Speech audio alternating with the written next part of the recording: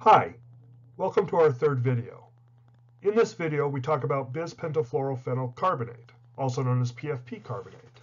This is a very useful reagent for the formation of ureas or carbamates, where traditional methods typically fail.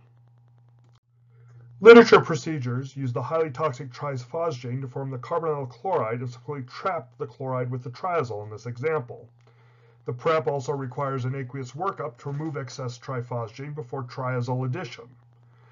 Triphosgene is a safer substitute for phosgene since at room temperature it is a solid and not a gas. However, upon aqueous workup, phosgene is formed. The standard replacement, CDI, could not be used for most of the couplings due to the lower pKa values of the desired heterocycled nucleophiles. In this example, the equilibrium lays towards reactants. The higher the pKa of imidazole precluded CDI as a viable option for coupling. However, pentafluorophenyl has the appropriate pKa for use as a leaving group. We have developed a one-pot multi-component reaction utilizing Rupert's reagent. This methodology improved upon the existing triphosgene methodology in terms of safety and yield.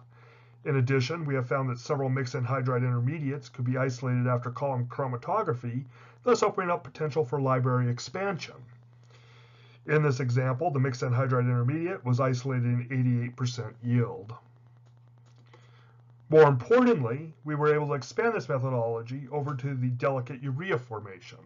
As you saw in the previous slide, this is rather difficult to achieve with standard methods. So in closing, I do recommend the PFP-Carbonate as an alternative when you try to make a tricky carbamate or urea formation. It works very well. Thank you.